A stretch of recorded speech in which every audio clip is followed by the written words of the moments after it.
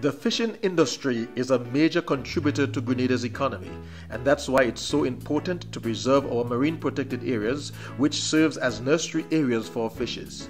I mean, if we protect the areas, we get greater reef life, and I mean, the fish will grow bigger and better. Have some roly-poly fish. You understand? Just some big roly-poly fish.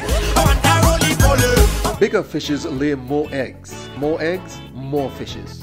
Therefore, when we allow big fishes to grow in the MPAs, we are protecting our livelihood and safeguarding the future of the fishing industry.